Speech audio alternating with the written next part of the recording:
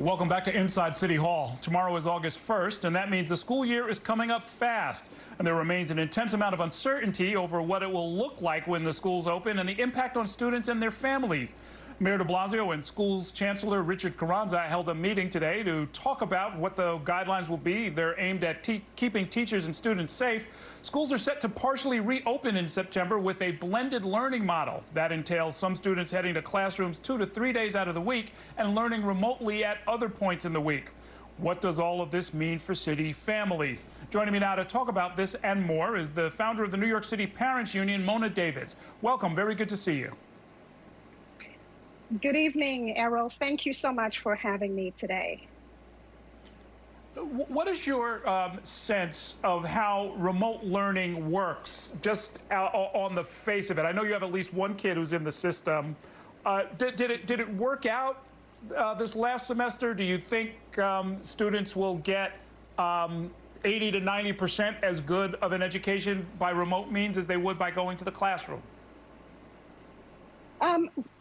In answer to that, I would say it depends on the school. My son's school had a very robust remote learning experience, but as many educators in the New York City public school system will tell you, not all schools are created equal. So some schools have a better system than others. What we need is we need high quality remote learning across the school system that is consistent, and that's what we do not have.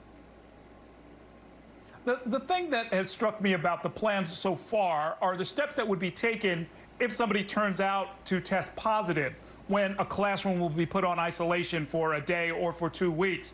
And then if it's multiple classes, the entire school shuts down.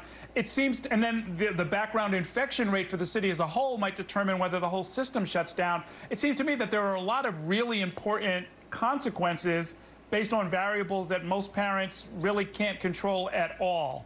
That level of uncertainty, I guess, is what I'm trying to get at. What do you plan to do when September comes around?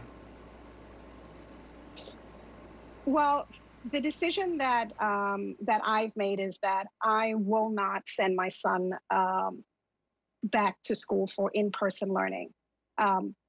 My family has decided to do remote learning because right now there's too much uncertainty, too much is unknown, and the risk is simply too great.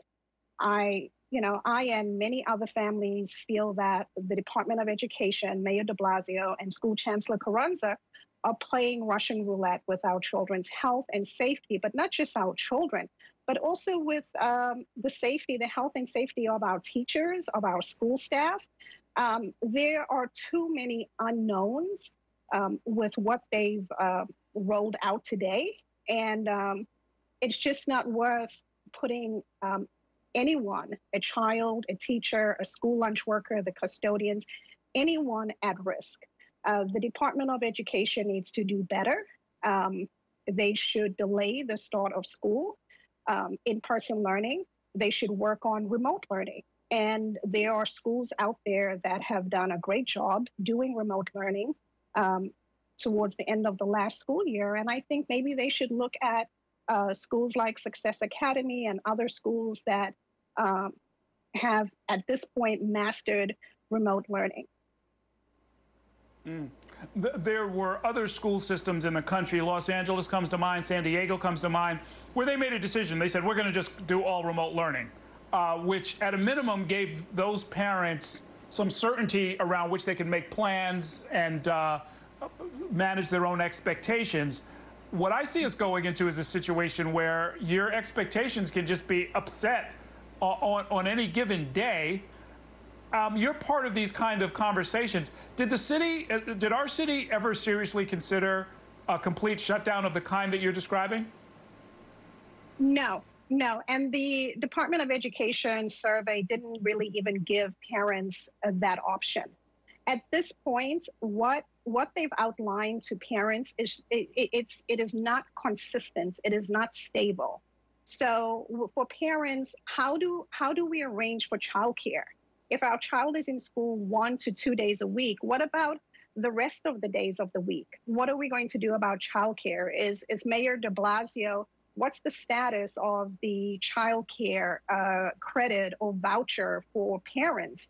And then what happens if there is a COVID infection in the school and the school is shut down, or at the very least, your child has to go into quarantine for 14 days? It's not just the child, but it's the mother, it's the father.